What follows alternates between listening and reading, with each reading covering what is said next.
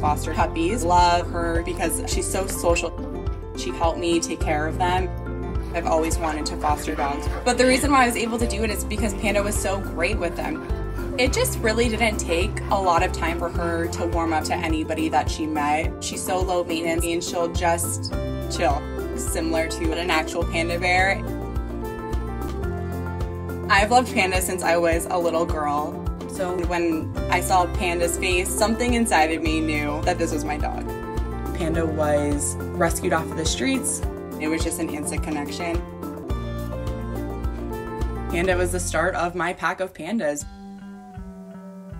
I saw this dog at a shelter and he is the puppy version of Panda. The minute that I saw his face, I was like, there's no way that 2 panda puppies found me in Texas. The minute Dallas met Panda, I knew that he was a part of our pack.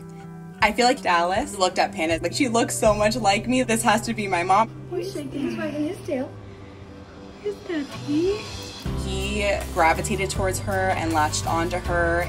It's so amazing to see these dogs that had the same story just come together and be their own little pack. Dallas really takes to Panda's mannerisms. When she's laying a certain way, he'll go and lay a certain way. He was going to stay. They are best friends.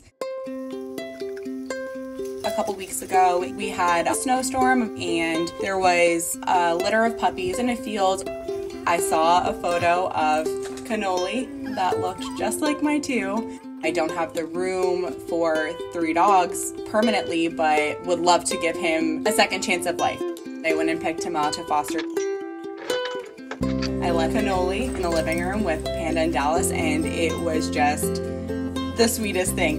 Cannoli thought that Dallas and Panda were his mom and dad.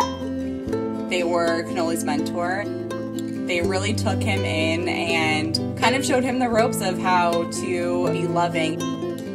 I wasn't 100% sure how Dallas would react because he's never been around such a small puppy before. Dallas was so playful and had a little buddy. They helped me get him ready to be adopted. Dallas would groom him all day, every day.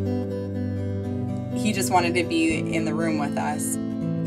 Cannoli found a home within 2 weeks. It's a bittersweet feeling. He's going to have a home. As much as I would love to keep all of them, he's in such a great home. I want to stay connected with Cannoli and all the panda pups. Dogs with these markings, I feel like most people would look the other way. To me, it is so special. I want to continue rescuing and fostering dogs that look like panda bears. I have no words for them because Panda and Dallas really are just comforting.